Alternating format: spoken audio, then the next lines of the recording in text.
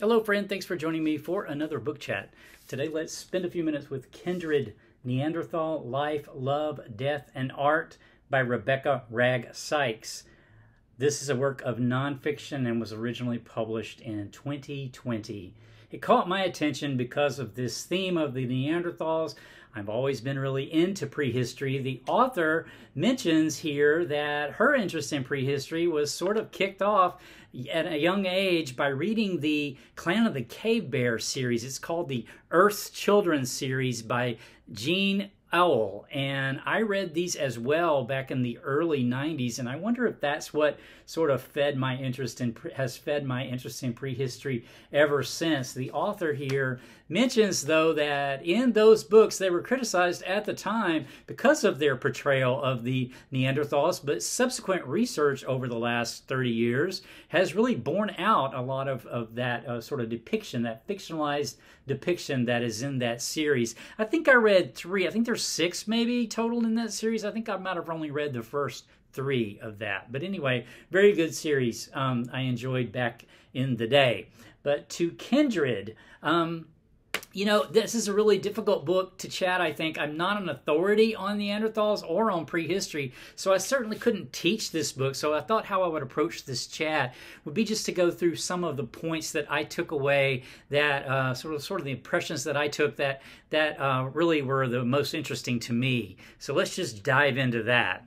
The first sort of thing I wanted to discuss here is archaeological time, and the author makes a really good has a really good explanation of this. Sort of helps us to feel the immensity of the time that we're talking about, because we really only have a memory, you know, generally we only think of we might have a memory of our grandparents, but our great-grandparents, you know, it starts to get dimmer and dimmer. And then by the time we just get a few generations back, those people are generally lost to us, really, to history, you know, to us, to our own personal histories. But then we're talking about thousands of generations back to get to the era of the Neanderthals. She makes a point here in the book about the caves of Lascaux and the caves of Chauvet. And so the cave of Lascaux.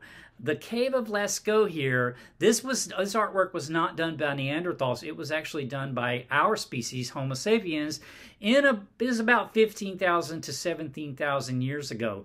This artwork is closer in time to the photos on your iPhone than this art from the cave of Chauvet. So the cave of Chauvet, also done by our ancestors, not by Neanderthals, but by the Homo sapiens, but nevertheless about 33,000 years ago. And so this is the time we're talking about, this immensity of time. But the cave of this artwork in the caves of Lascaux from 15 to 17,000 years ago, you would have to repeat that twice and more than twice over in time to get to the time of the last of the Neanderthals.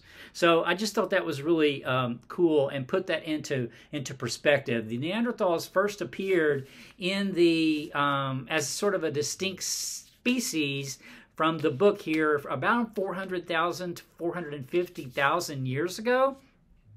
And, you know, they existed then until about 40,000 years ago. So our Homo sapiens and the Neanderthals, we did cross paths, and I'm going to talk more about that here in a bit.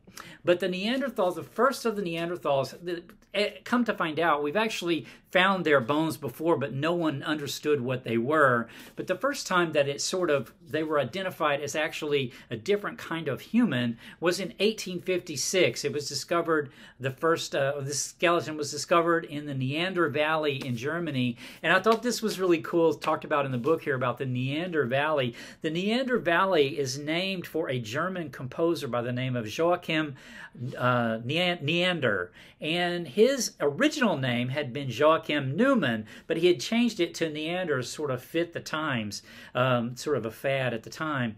But in any case, Neumann means new man. Neander means new man, and they found this new man in the Neander Valley. I thought that was so cool. Yeah, in 1856, but they really didn't know what to make of it, the scientists of the time, because finding this sort of different species of human really clashed with the worldview of Europeans at the time. And so they didn't really know what to make of it. So they misinterpreted it a lot as far as like creating this. This is sort of where we get the caveman myth of this sort of brutish, dull, not very intelligent, violent sort of being, and as far as like being racially inferior to Homo sapiens, to our species, because the scientists at the time wanted, of course, considered us to be the pinnacle of evolution, because namely we continued to exist, whereas they ultimately went extinct. But, the reasons for that aren't really known, why they went extinct. That's something that scholarship and academics are still trying to uncover. But these sort of misperceptions about Neanderthals have continued really to this day, more or less. Now, we were different. We were a different species, but we could interbreed. More about that in a minute. But we could interbreed, but we were different species. And here is a graphic that I pulled that shows sort of the difference in the skeleton. You can tell that the Neanderthal skeleton is shorter, stockier build, had a different kind of head. The cranium was shaped a little bit different, had kind of this more of a sloping forehead, and these really pronounced brow ridges, and different sort of physiology going on, different sort of anatomy. But we had studies have shown that they could probably speak like us. We don't know how they spoke, obviously, but they had the ability to speak, according to this book. Also, the ability to hear, sort of similar to our ability to hear. They probably had a better sense of smell than we do, and perhaps a different type of eyesight than we do, slightly. But overall, this is sort of a representation based on the skeletons of what a Neanderthal might have looked like compared to us. You can kind of tell the difference in the head shape here in this sort of graphic that I found. But yeah, so I mentioned they disappeared from the archaeological record about 40,000 years ago, but they didn't cease to exist completely, because they are in our DNA. They are in my DNA.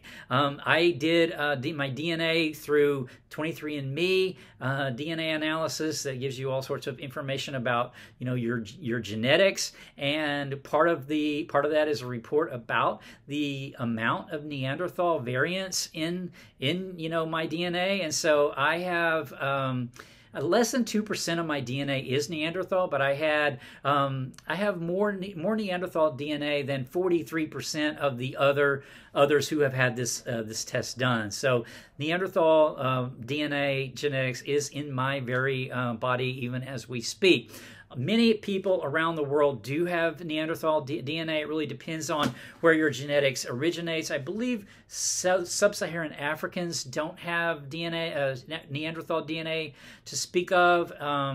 And there's some other groups. I think Native Americans perhaps don't. I don't really remember all the details of who do not have it. But if you're from Asia, Western Asia, from about the borders of China, Neanderthals lived, from what we know right now, according to this book, from about the British Isles, like Wales and England, all the way to the western border of China. And then there was another species over there in kind of the western border of China called the Denisovans, who also interbred with the Neanderthals, and they share a common ancestor, I think, that we don't share. I'm not sure. I don't remember that detail exactly, but very cool when it comes to that. So, the Neanderthals weren't the dumb brutes that the history has portrayed them to be. Scholarship has shown that very clearly now. They had a very robust culture. The book spends a lot of time talking about the different aspects, specifically around tools, the stone tools they used, how they were made, the technology of them, and also how they hunted. These were hunters and gatherers. Obviously, they didn't have metal, so everything had to be made out of stone or wood. There's evidence that they used wood for various tasks. But the thing that struck me here was that the Neanderthals actually had to have a pretty sophisticated method to pass down information, because they understood raw stones. They understood the qualities of stones, what stones made what type of tools, what bone made what type of tools, and what the quality of the stone was that they happened to come across. Where they also knew where good locations of good stone was. And they also knew where to go in certain times, like if animals were migrating, where to meet them, where to go ahead of time to be there when the animals got there so that they could have a successful hunt. And so that is a pretty sophisticated batch of knowledge that is getting passed down from a parent to child, because that's the only way that this kind of information obviously could be passed down. So to me, that right there says that they had a pretty sophisticated system of knowledge that they were able to pass on to their children. Then they talk about burials. There's a small child, an infant really, that died, a Neanderthal baby that died, and the author makes this really beautiful sort of point about how the mother must have left this baby, that had not survived, behind in this rock ledge where they were staying, and then had more or less buried it so that it wouldn't get disturbed, and it didn't get disturbed for this huge amount of time.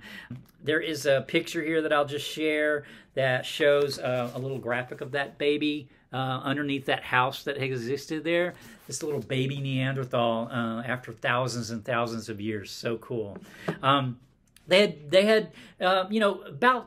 didn't bury their dead the way we think of today, and even early Homo sapiens didn't really bury. They didn't get sophisticated burials until till later, but there was some ritual processing of the dead among Neanderthals. I think this also happened among early Homo sapiens, meaning they kind of cut up a body and maybe even ate part of it as part of maybe a death ritual. I thought that was really strange and also very kind of cool. If you study kind of prehistory, you know that early Homo sapiens also had some very strange to us rituals around death, like keeping skulls in their house of their ancestors and things. So I thought that was really interesting. Then art, before I run out of time, they're still studying this, but it seems like Neanderthals had some art, not the cave art that we talked about earlier on in this chat, but nevertheless there's evidence that they used pigments and colors and that they were perhaps making jewelry of some kind. There's also some evidence of arranging of kind of a circle, like a Stonehenge type of thing made out of stalactites from a cave. So that's all sort of evidence that the Neanderthals had some form of art. There's also some bones with some scratching, so it's either maybe a counting system even, or some sort of decoration. So I thought that was real cool. So I'm kind of out of time, but I just wanted to close here with a quote. I just think this is such a cool quote and very beautiful. It's to put our minds, this is at the very end of the book, put us back into time and to meet one of our distant relatives, distant Neanderthal relatives. And the quote is, it says, shift back in time to the Pleistocene. Close your eyes and pick a world, a grassy plain under cool winter sun, a warm forest track, soft loam underfoot, or a now sunken rocky coast. Gulls' cries salting the air. Now listen, step forward, she's here. When you are close enough, press the skin of your palm against hers. Feel her heat. The same blood runs under the surface of your skin. Take a breath for courage. Raise your chin and look into her eyes. Be careful, because your knees will weaken, tears will come to your eyes, and you will be filled with an overwhelming urge to sob. This is because you are human. Neanderthal, human, kindred. So beautiful. So cool. That ending there was really kind of an emotional ending after reading this work of nonfiction and getting to know a bit about the Neanderthals. Just a delight to read this book. I really did learn a lot as well, and I think I have a better understanding about these distant relatives of ours in our early history. Okay, I'll leave the chat at that. My next chat is going to be The Great Hunt, Book 2 of the Wheel of Time series by Robert Jordan. Until next time, take care. Bye.